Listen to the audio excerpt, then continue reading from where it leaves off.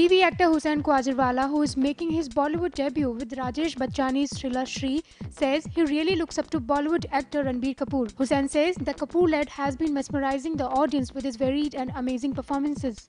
Well, it would be Ranbir because I said off late अगर उन्होंने मुझे पूछा था कि अगर आप अभी आप किसे मानते हैं तो फिर मैं कहूँगा yes because with the kind of film that he has been doing and with the kind of performances that he has been doing, you know, you really look up to and you feel कि यार अगर आपको फिल्में करनी है, आपको performance देनी है तो कुछ इस तरह की परफॉर्मेंसेस होनी चाहिए जैसा कि वो देते आए हैं and absolutely brilliant. So you know with दिल इतना भी नहीं कि बहुत लंबा समय हुआ है ना इंडस्ट्री में और बहुत अच्छी और बहुत अलग अलग तरह के किरदार निभाते आए तो really look up to him.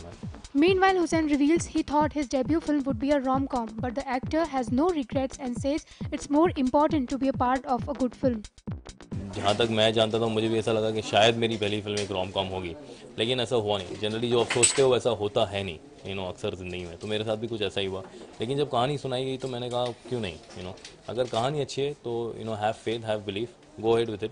अगर लोगों को पसंद आई तो इसके बाद शायद कुछ रोम कॉम भी करने मिल जाएगा. Shree is set for April 26 release and features actress Anjali Patil opposite Hussain.